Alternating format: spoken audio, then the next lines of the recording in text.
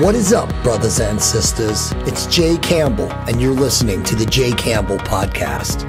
Join me for regular deep dives with amazing beings whose work is manifesting a golden age. And remember, you create your reality by your focused thoughts, conscious words, and intentional actions. Raise your vibration to optimize your love creation.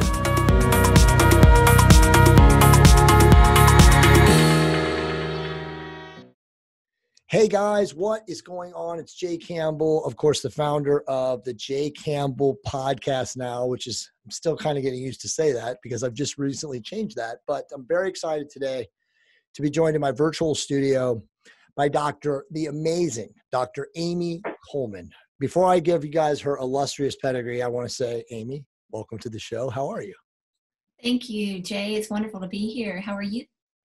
A lot better talking to you. Let me say that. So let me give you guys her bio. She is a very distinguished person. It's an honor and a privilege to have her here today. I actually heard Amy speak at Dr. Dan Stickler's Appear on Zoe conference before the world changed, literally the weekend before. How's that? In early March. And she's amazing. Let me give you guys a little bit of a bio. So she's the United States. She's an U.S. Air Force flight surgeon. And she was appointed as the first female commander of the U.S. Air Force Special Operations Clinic, which is amazing. She is sought out for her mind, body, and spirit approach to patient care. She's been elected the primary physician for 4-star generals, seriously, U.S. Embassy folks, Special Forces teams. I mean, you name it. She also served in Iraq during Operation Iraqi Freedom. Thank you for your service, by the way. She's a family medicine physician at the University of Kentucky Wildcats, which I happen to be a big fan of. And she's also certified in Japanese acupuncture from Harvard, which, again, pretty amazing. And right now, she's currently the CEO and founder of Wellsmart, which is a company which cultivates technologies and healthcare strategies that strengthen the patient-doctor relationship. She's also written an amazing book, which my wife and I are going to get, that I was just looking at today. Again, it's an honor to have you here. Again, to say your presentation at Appear on Zoe was my favorite one. It blew my mind, and it's been like obviously a strategy of mine to get you here to talk about what you talked about there and just to kind of share who you are as a being. So with all that said, before we jump into some of these points, how did you get on the Jay Campbell podcast here today? Well, I think you let the cat out of the bag, Jay, because I think it was at that Precision Performance Summit, March 6th through 7th. It was the week before everything shut down. So I think I remember even being in a cab ride over to the conference to give the presentation and hearing that South by Southwest just shut down. Yes. That the city and all the other conferences had been, the plug had been pulled on those. And so we were like the last conference standing, so to speak. Right. You and your lovely wife, Monica, was sitting in front of me. And it was the inaugural Precision Performance Summit. And so we all got to meet each other. And it was just wonderful that, you pulled me aside because, this type of information is something that's, it's so funny that we consider it advanced, but it's actually the oldest healthcare form that we have as well. Nothing new under the sun, right? That's exactly right. But the truth is, it's just like, re-energizing it or, re-transferring it into the ether, as I like to say it, so that more and more people can find access to it. Well, again, it's an honor to have you here. I really appreciate the opportunity to speak with you one-on-one. And obviously, I know that my audience is going to really benefit from this. So I got a lot of points. I mean, obviously, when you sent this to me, I think it was like you sent it to me about 10 days after. So the world had just slowly started to change from the shutdown or whatever it is. But obviously, a lot of things have changed since then. So we may go in different directions. But I want to talk a little bit about Eastern medicine. And obviously, your bullet point was just the underlying history of becoming conscious. Like, I think that's a fascinating point. So just talk a little bit about that. Yeah. So the Eastern tradition was really revolutionary in the fact that they blended everything in one that we kind of now consider separate. And what I mean by that is, currently we have what we consider maybe spirituality or religion, and then we have our health and well-being, and then we have our mental or cognitive prowess, right? And we sometimes keep those separate in our current day world, but back in, I'm talking even, you know, talking about maybe if we're talking BC, like, you know, before AD, so this is actually in like the negative values of Sure. time. You know, 14 centuries ago, in the 14th century BC, you know, there were these warrior priests or warrior monks, and they were trained as elite soldiers. They were trained as physicians, and they were trained to serve their community, because oftentimes they actually were the governor or the governess of their communities, you know, keeping the order and serving as a humble servant. So it's interesting that they took that trinity of, you know, mind, body, and spirit Mhm. into their profession, which became just their regular day's work. And when it comes to us, we seem to separate that Right. and have a little hole for each thing and a little space for each thing. And we might get to one before we get to the other, but theirs were intricately balanced.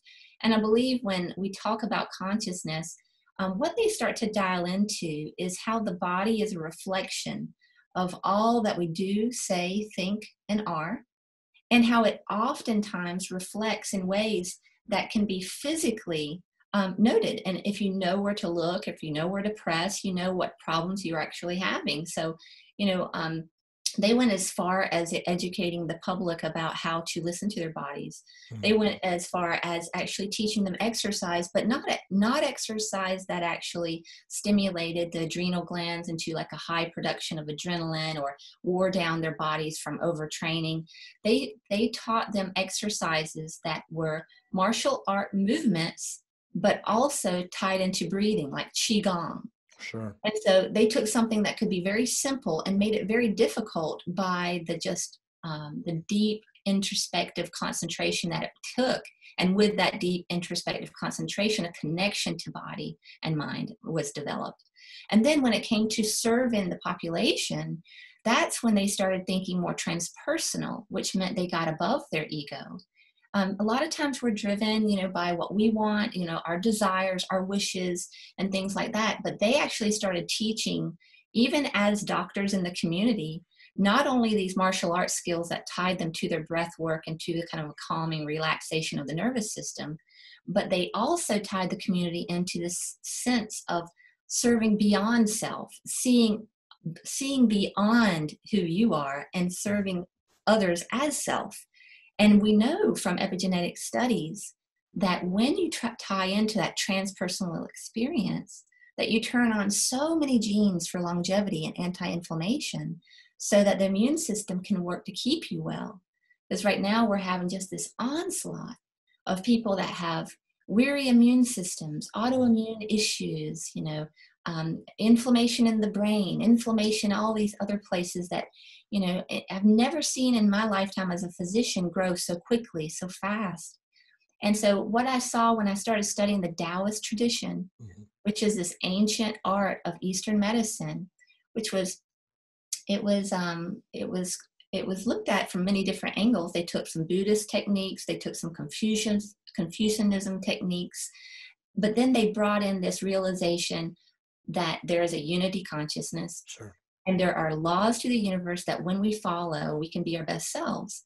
And so they did this over, I think, 14 centuries in the BC segment, and then up until even about the 1950s AD, until actually communism really took over and began Right. to get rid of everything that was old, everything that was mystical, everything that was higher consciousness, because they wanted just the facts, ma'am. They wanted just the nuts and bolts of what would, you know, take the pill and leave or stick the needle in the place that hurts and go. It was more along the lines of shortening the aspect of the trajectory to wellness. But back in the ancient days, they knew that it was a lifetime trajectory. It was an experience over every day that you lived, and that you had to culminate all three of these things. This idea of the relationship with mind, with body, this idea with relationship with transpersonal nature, and this idea of even just keeping the body healthy through eating right and just and keeping your body well in physical ways. I mean, they were some of the first that actually recommended intermittent fasting. Right. They were some of the first that recommended, a low grain, lots of vegetables diet with minimal protein that was, lean. They were some of the first that actually developed herbs and how to use them, Right. Which were the first supplements. They were the first to actually use some plant medicine. So, if you think about some of the things that we think are so dynamically conscious, and that we are certainly growing in our consciousness in these leaps and bounds now, I mean, you should have seen what was happening back then. Right. Because it's, again, it's, everything is old under the sun. There's nothing new under the sun. However you want to say it is typically how it can be defined. See how quiet I am? Like listening to you. You definitely are lowering my heart rate. Like you said, you're exchanging energy and you're putting me, because of your skills, to where I need to be. But there's so much that you just said that I want to kind of unpack, and we don't have all day. Yeah.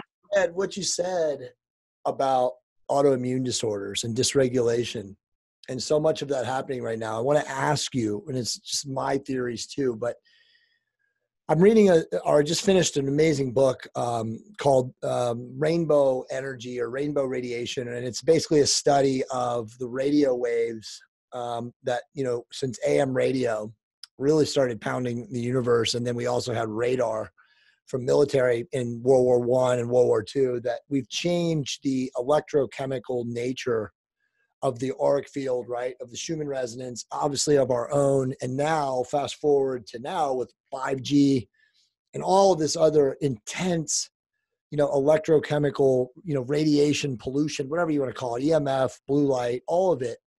Do you think that really that ultimately, I mean, obviously combined with, as you said, systemic inflammation, brain inflammation, neurological inflammation, is that more a result of what we're doing, meaning man, from an industrial standpoint, to the environment?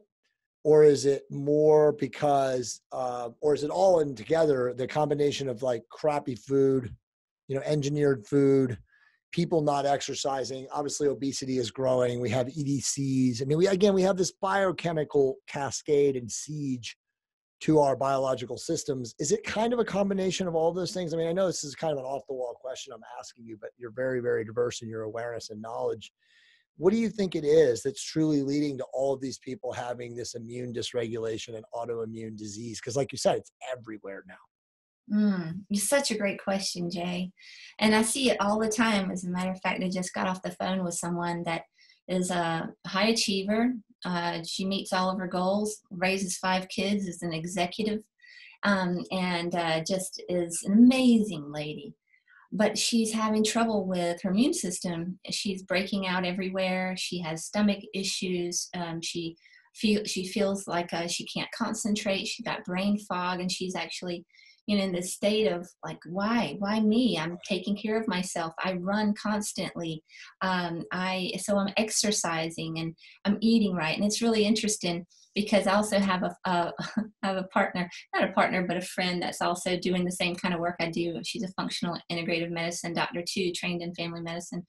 And she sees a lot of people in a very high-end area that have personal trainers, personal chefs, have everything aligned. And she comes in, you can't improve her diet. It's just perfect already. You can't improve her exercise program. It's perfect already.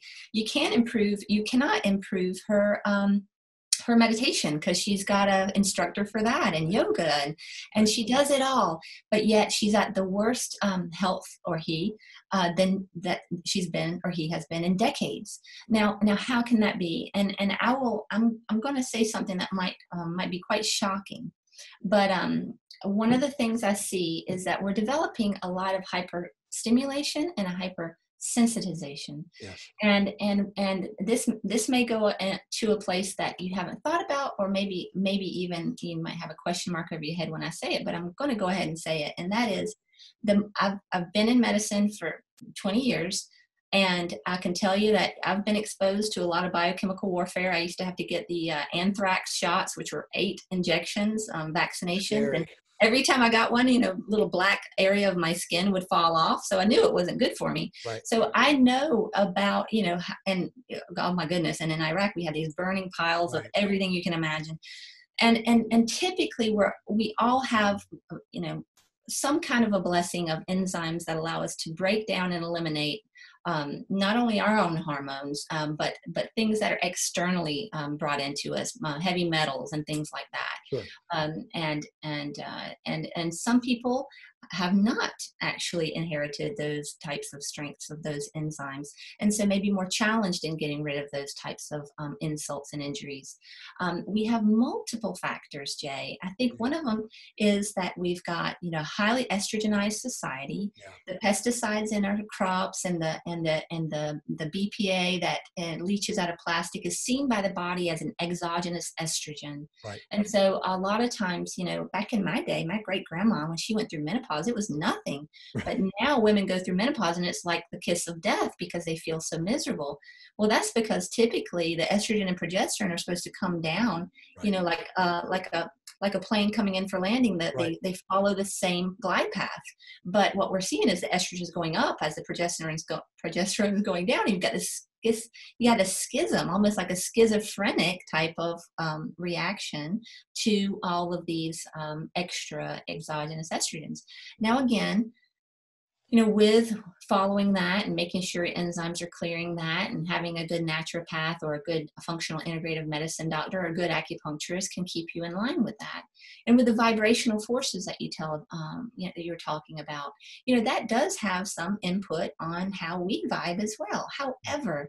However, I have not seen as much destruction to the immune system as what comes from our own inner battles. Right. What I have seen is that the immune system follows the consciousness. I agree with that. And if your consciousness is, I got to fix everything around me, I've got to make it perfect, everything around me has to be just right before I'm feeling good, what happens is that's a moving target. Right. And you're never actually going to get the cure for yourself, because that target is never staying in one place for you to even be able to predict what it needs in the next moment. And so from that comes this deep, intense kind of unrest, which drives up the body's, what I'm getting ready to say, the fight or flight sympathetic nervous system, which is like kind of running a war, running a mission, running a high alert, hyper-vigilant, survival, reactive mode. And I just can't tell you how many times that has botched missions in the military. Sure. I can't tell you how many times that over time, your body will let you away with running fight or flight for, maybe in your 20s, maybe in your 30s, but in your 40s it's starting to say, whoa, wait a minute. Right. My parasympathetic rest and digest nervous system is not getting the energy because it's being pulled into this mobilization for hypervigilance, reactivity, and survivalship. And so what happens is that people I see have decades, like 10 or 20, 30 years of not having the energy to repair themselves at the end of the day, to have the energy to in the right form of the nervous system for it to have access to repair themselves, rebuild themselves, nourish themselves. What I notice is when that goes on for that long, interestingly, the immune system is part of the parasympathetic rest and digest nervous system. And when that hasn't been given the right energy for long enough, because the energy's been siphoned off, what happens is that immune system becomes hyperactive. It's almost like a child that hasn't slept in days and it's running around the room, and you're like, how could you be running around the room? You haven't taken your nap in 3 days, but yet they're saying, I'm fine. So the immune system often acts like that, exhausted child. And in reflecting your own consciousness, which often it does, it will become that hypervigilant, hyper alert, hyper reactive, hyper survival type of reactivity itself. And so you'll start to see people develop like even autoimmune issues or things that they're becoming sensitive to that they never were sensitive to before. And so that becomes this chronic inflammatory response syndrome. And it can be set off by a chemical. It can be set off by a fungus. It can be set off by a food allergy. It can be set off by anything. But what ends up happening is the immune system goes on full alert attack in its exhausted state. Because think about it. If you're going to actually be a good immune system, it's a very high consciousness endeavor. Right. You've got to look deeply at what's an enemy and what's a friend. And you've got to really be discerning. But what happens when you're super tired? It's probably easier just to drop a napalm bomb, isn't it? It's probably easier to just drop that atomic bomb on everything and hope it goes away. Right. That's what a tired immune system does. Right. And so what I try to do for my patients is guide them over to how they can plug back into that parasympathetic nervous system that becomes less sensitized. Because we're living in a world that wants us to become more and more sensitized. And so the conscious value that we need to start to inherently adapt and adopt is, how do I desensitize? How do I desensitize to some of these things around me? And how does my immune system become the best it can be and be able to discern what's truly a threat and what is not? Because I'm telling you, as we're adapting through this modern age, I feel like, our bodies are probably going to adapt with some of the things that we never knew we could adapt to. And that could be both for good and bad. However, the body is extremely adaptable as long as you're giving it the energy it needs to adapt. And when you're not giving the energy it needs to adapt and you're in the fight or flight nervous system, you're turning on a lot of genes for inflammation. Right. You're turning on a lot of genes for things that break down and become catabolic to the body. You're not able to burn fat because, like in any war, if you go to a general and say, hey, why don't you just burn those provisions over there? He'll say, no, I don't know what's coming next. And that's why a lot of people have problems, even with obesity right now, because they're constantly in a state where their liver is saying, heck no, time out. I don't have the energy I need to do my peacetime duties, so it's not going to happen. Mm-hmm. And so, there's a lot that's going on in our cycle, our vicious cycle. Not only does the sympathetic nervous system steal from all of that, but it also, we've inherently as a culture developed this understanding that somehow being in the fight or flight state is more productive.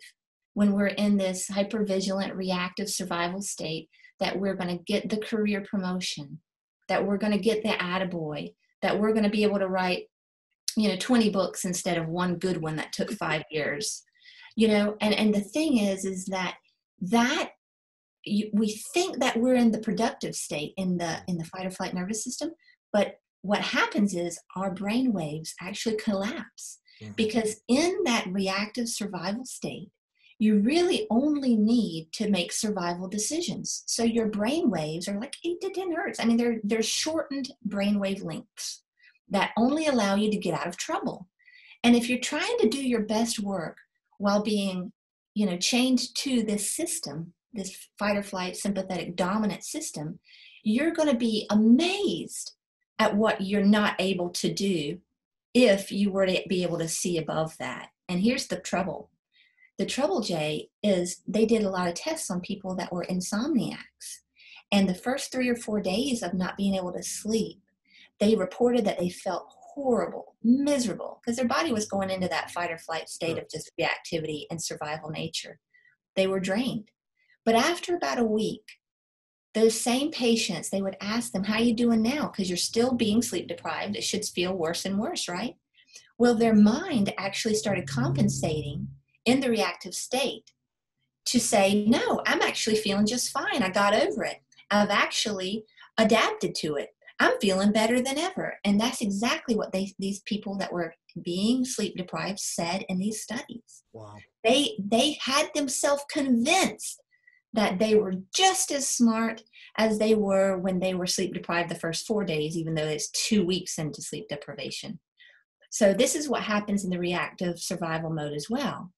Your ego, your sense of self gets large and defensive. It's like the big shield that drops down between you and the world, and it wants to be your warrior protector. So of course it's going to put up a front. Of course it's going to say I'm all good and I'm all that. Of course it's going to say I have figured it out. And you're going to be fooling yourself because the mind plays tricks. Yeah. And that's never more evident than when I used to be in the hyperbaric chamber and I was studying to be a flight surgeon. They put you through all the techniques that pilots have to go through to be able to physiologically manage flight in your body and your mind. And we'd be up at a high altitude, and they would depressurize the cabin so that our oxygen went down. And it wasn't really like a survival oxygen state. So they had us remove our oxygen masks just so that we could feel what it would be like to be in that situation.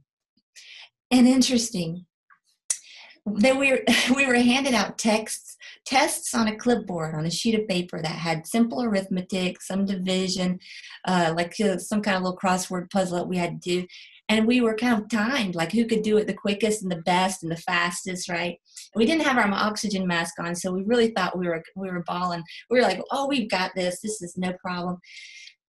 And it was really comical because people got very belligerent. They were like, I can't answer this. Right. Hey, this question's stupid. This is silly. Why are you asking me this? This makes no sense. Right. Who made up this test?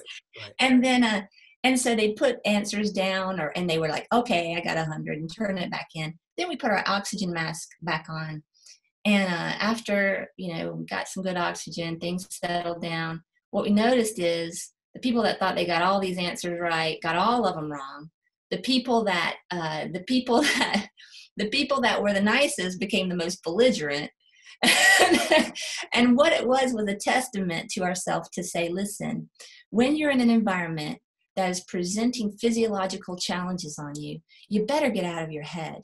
Right. Because to be honest with you, it can lead you down a path of destruction, not even knowing it. And so that's what the Eastern medicine world really taught was, how to use other parts of your intelligence. And that's one of the things I learned in the military. So should you be in the heart in a situation like that? Should you be in the aspect of the heart chakra to react or to respond? Would that be where you should go instead of out of the mind? Well, interesting that I've never really put together like a process for it, but what I notice is this. I've taken care of a lot of engineers, take care of a lot of pilots, a lot of officers and astronauts. And what I notice is the highest performing levels of these people have this intimate relationship with their whole self as their intelligence. That intelligence is not just from the neck up. Of course. When they say you use only 5% of the brain, that is exactly correct. Right. Other 95% is below the neck. I mean, we think of the central nervous system as just the brain and the spinal cord, and we think the intelligence is the brain, but the intelligence is the whole central nervous system. And what that means is those spinal nerves that come out of the spinal cord and wrap around and perfuse these huge networks of nerves around the gut, which is the mesenteric plexus, which also corresponds to the third chakra, believe it or not. Right. So chakras are really just nerve energy bundles. Right. So that area, that mesenteric plexus, that gut feeling is a very, very strong part of your whole lifetime and other lifetimes of what you've ever experienced, it being able to act on your behalf to keep you out of danger. It acts actually outside of time and space in the moment to be able to give you the information you need if you're listening and plugged in. So I remember when I was a flight surgeon stepping into a fighter pilot squadron for the very first time. And the last flight surgeon was really he was a little bit of a jerk, and I don't mean to say that in a bad way, but he was low on time, and he needed to get his flight hours in. So he'd just come in and he'd say, "Hey, listen, when can I get into, when can I fly with you? I need to get my hours for the month." And he wouldn't offer anything to them. He was just kind of like a moocher. Right. And so I came in. They thought I was going to be like the same type of person. So I came in and I just kind of felt this bristling, and I just felt this kind of like, okay. But I felt in the moment when they were coming to meet me, I felt them kind of size me up, and it wasn't from their brain. They weren't thinking a thing. They were feeling, are you going to help me? Or are you not going to help us? Right. are you going to be here for us? Are you going to look, are you going to be part of this team? Or are you going to be part of yourself? Right. And so I felt that distinctly. And I know from flying with them a lot that they use that inner instinct to really know what was right and what was wrong in the moment. And then I saw it also in 4-star generals who were able to look over a room, even if there was like, people they'd never met before. They were able to just in a moment click and say, that person's going to be my aide de camp. That person's going to be my executive assistant. That person I'm going to keep as far away from me as possible. Not by the way they looked, but by this kind of intuitive gut instinct, which is so important to tie into. And then you're right also, Jay, the heart is a lot larger electromagnetic force field and is the very first to be developed as a fetus. Mm-hmm. And not only that, if you think about how long it takes to get over a stroke, which can be years, think about how long it takes to get over a heart attack. Your body goes into instant healing mode. I mean, people that have a heart attack have to be fixed then and there, or they are dead. That tells you exactly how important the heart is to the body. And when it takes an organ 2 years to heal, you can tell that the body is saying, we have a little time on this guy, on this part of ourselves. So, the heart itself is going to be a huge magnifier for being able to make our way in the world. And not only that, keep in mind that there are more cells in our body that don't belong to us than our own. And those are the microcosms of our gut flora that are constantly speaking with our brain to tell the brain everything's okay or not. So we have signalers, we have these deep invested lighthouses that guide our direction. And when we do finally come back to the brain and say, okay, where do I stand on these matters? Society, my training, my upbringing has me upside down in a ditch. And that's how I'm supposed to figure out the truth of things. Well, the matter is, you're never going to find out the truth of things when you're in your charged, hyperdynamic, survival reactive state, because if there's narrow brain wavelengths, so you've got to then go to your higher mind, the embodied mind, the mind that is in the right brain, that creative brain they used to call for artists, that now they call the embodied intelligence or the relational intelligence. Right.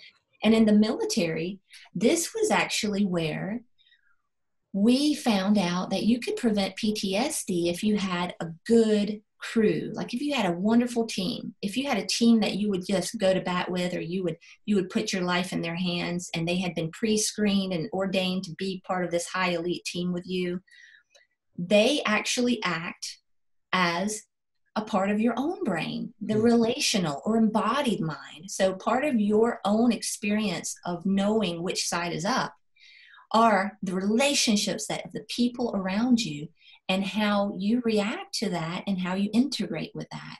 Now, have you read the book by Sebastian Junger named Tribe, where it talks about how this deep, deep connection with this embodied relational mind is what kept people from being too much attached to that logical, rational mind, which becomes a prison of the mind. Right. Right? Yeah, absolutely. So all of this has to do with being able to balance our intelligence in a way that shows us what's right side up. Because it'll be so easy with all of the hyperstimulation coming in, with all of the changes and nuances from the news, and all of the technology and advancements in this plane of wavelength forms that are bombarding. It'll be so easy to slip into this disguise that you have it figured out, or that you even have a theory for it.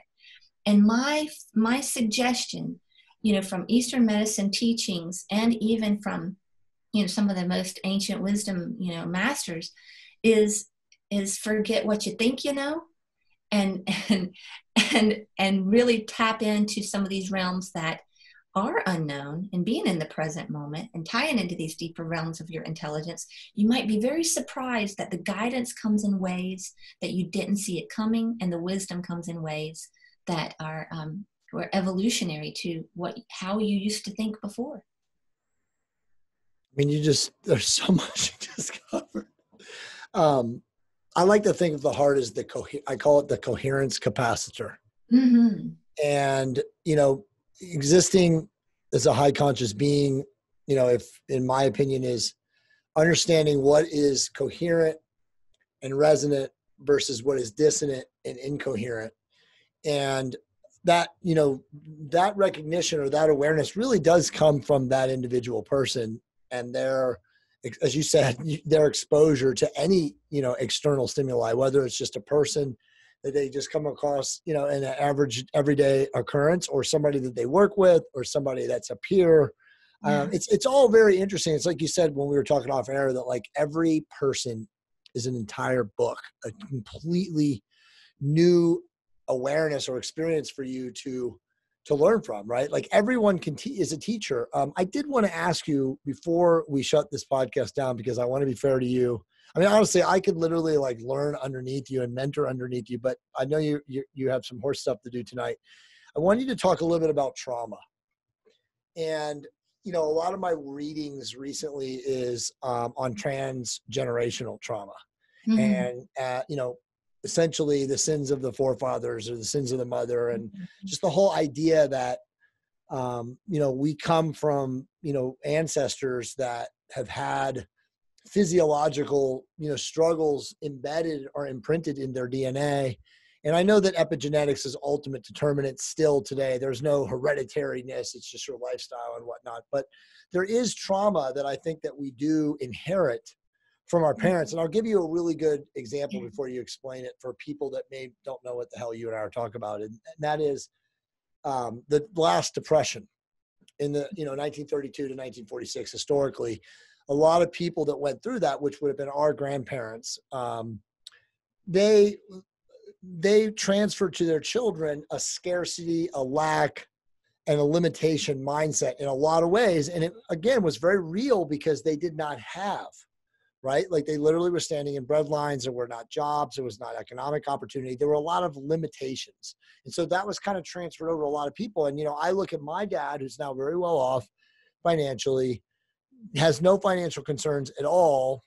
And he still has a massive scarcity mindset and a lack and a limitation, you know, complex about him. And that's just the way he lives. So can you just talk a little bit about that before we end this, on like, you know, how big trauma, you know, again, transgenerationally, and just, you know, from an integration or an unintegration standpoint for people, like how big of a role does that play? It's really interesting that the Eastern medicine doctrines speak about this too in Taoist tradition, classical Chinese medicine.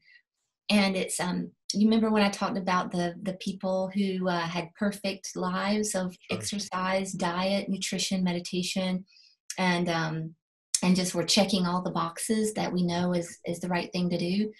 Well, there comes a time in your life where when you are vibrant and vital and you've got deep reserves of energy because you've built them yourself, you've proven yourself, that's often when that deeper construct of the deeper layers that have been passed to you of the generational pain, that's usually when that starts to surface. Because in the Eastern medicine tradition, they call there's these extraordinary meridians, divergent meridians that go deeper than the organ meridians, right, and they act as reservoirs.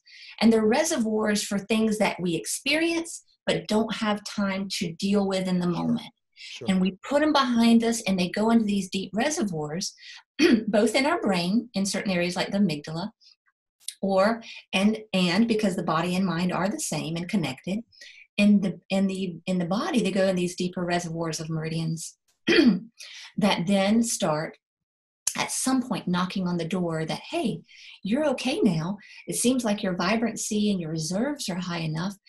Can we deal with this energy that's been, you know, been in storage? And you'll start to feel kind of this bubble up of something that doesn't feel like yourself. Kind of like, where did this come from out of the blue?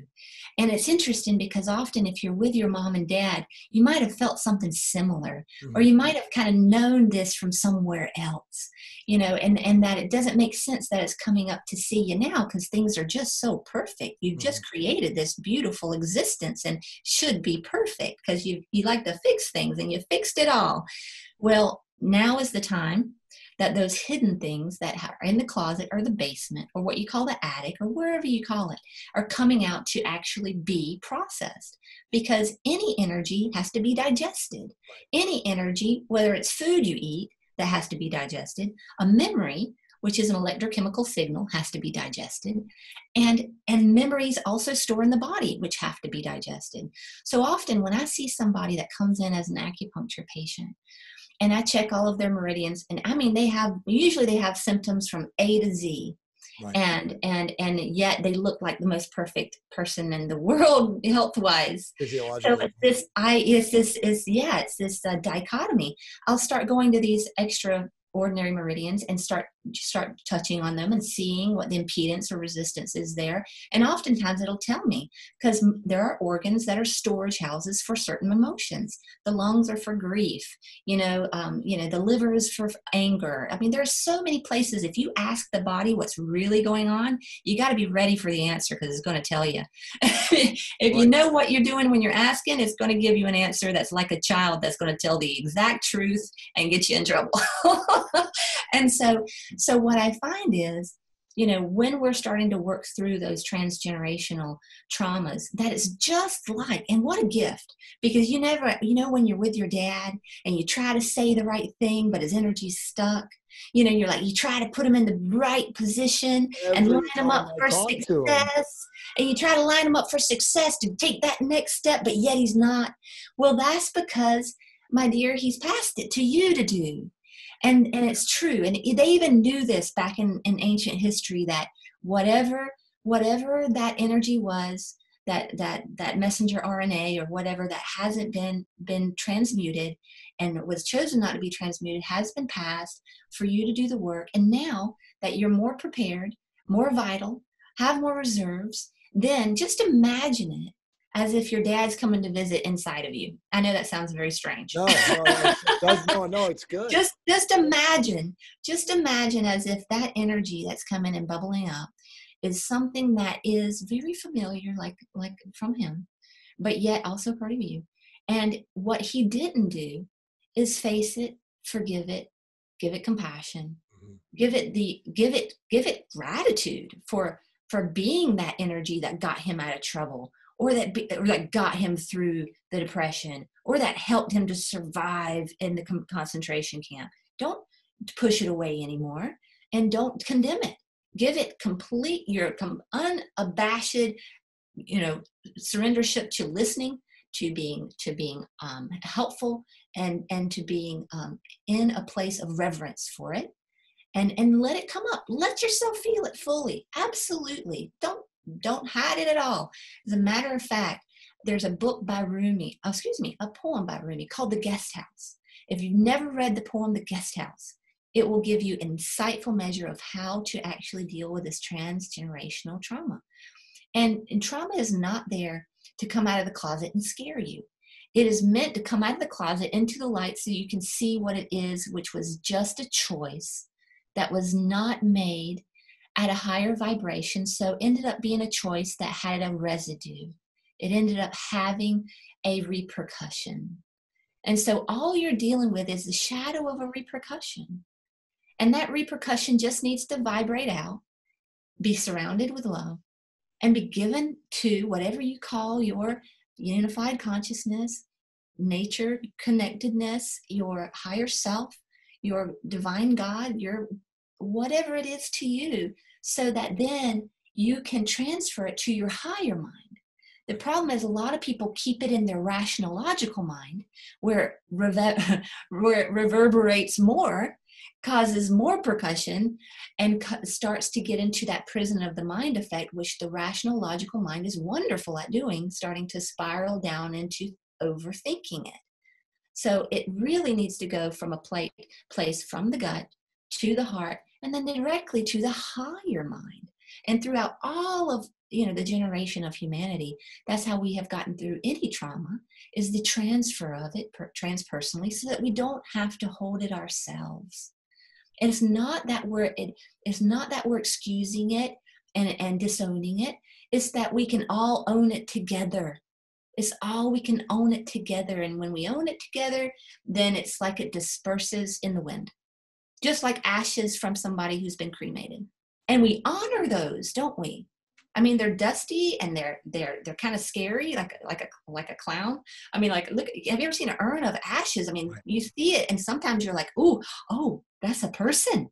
Right. Well, that is kind of the idea, is to get over this idea that it's something scary and realize that it's just dust and ashes to be dispersed.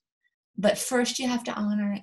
First you have to allow it to come up and listen to it, and let it have its space. And what I notice is, you can actually do, if you want to have some help with this, there are classical Chinese medicine physicians, acupuncturists that do deep work in the divergent and extraordinary meridians, and this is called alchemical acupuncture. So I mean, believe it or not, this is something that I feel is very much in alignment with where we're headed Mhm. with health in today's age, because this was knowledge that was suppressed for a very long time.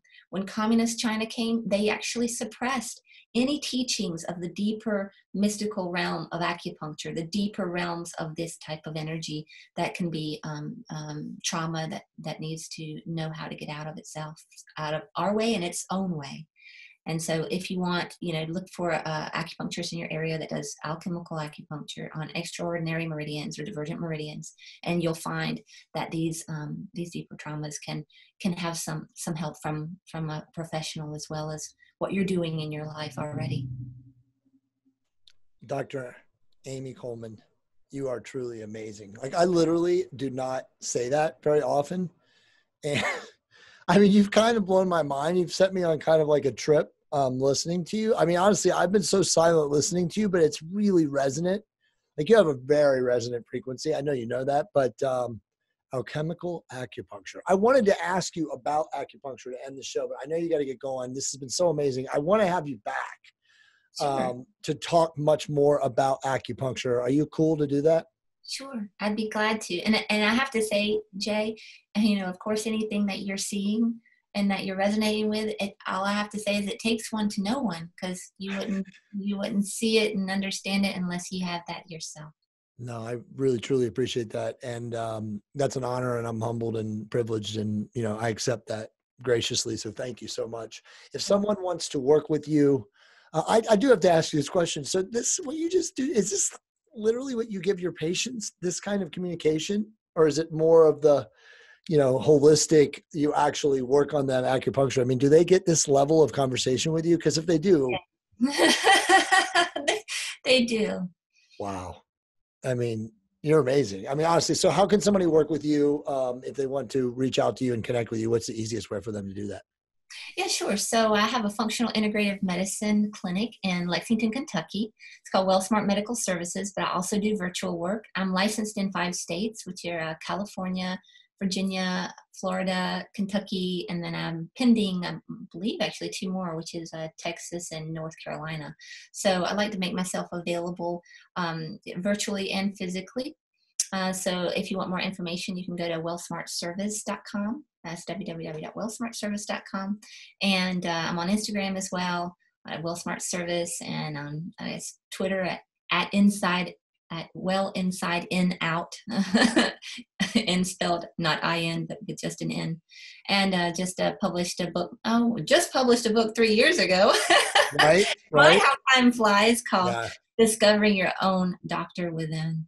Yeah. And honestly, like I said, I'm going to buy that book on Amazon instantly as soon as I get off of you, and send it to my wife, Monica, too. But again, amazing. Like, you've really, really touched me. I truly appreciate it. I did not expect like it was going to go to this level, but just you are a master. I mean, again, I don't say that very often to the people I talk to, and I talk to a lot of amazing people.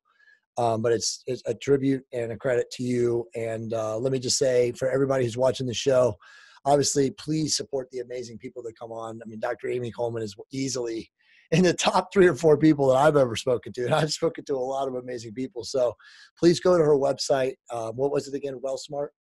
WellSmart Service, that's WellSmartService.com. Yep. And if you are a person in California, especially, she's licensed to work with you, and you are needing of this kind of unbelievable integrative care and concern and compassion and kindness, this is the person to work with. So as always, guys, remember, raise your vibration to optimize your love creation. We will see you guys very soon.